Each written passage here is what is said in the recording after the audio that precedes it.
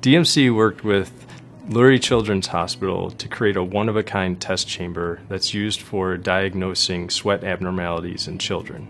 CAMP stands for the Center of Autonomic Medicine and Pediatrics. It's an environment where you're raising the temperature of a person to make them sweat. We developed this program because we saw an apparent need among the children with rare diseases who we have the privilege of caring for and following. Outside of our typical industrial systems, this has got a very human impact part of it. When your child has symptoms that nobody can explain, it's scary and frustrating, and the chamber has allowed us to comfort parents. The control loop is closed using temperature sensors on the patient. So we're essentially controlling their skin temperature. We're elevating their skin temperature. The primary design considerations were, number one, safety. The second most important design consideration would be the comfort of the patient.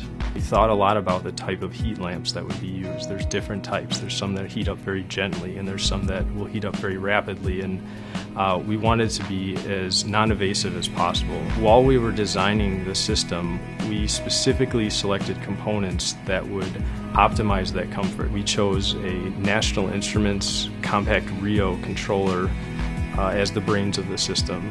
We selected this because it had all of the necessary requirements from a performance, safety, tolerance, accuracy standpoint to do what we needed done.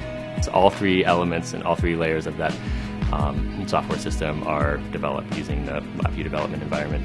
LabVIEW running on Windows at the HMI level, LabVIEW for real-time on the Compact Rio controller, and then the LabVIEW FPGA development environment. The staff at Lurie Children's Hospital they were really great to work with, and one thing that was unique is they were very excited and engaged. Working with DMC was a spectacular experience for us because we actually found kindred spirits who understood what our needs were for building a chamber specific to children.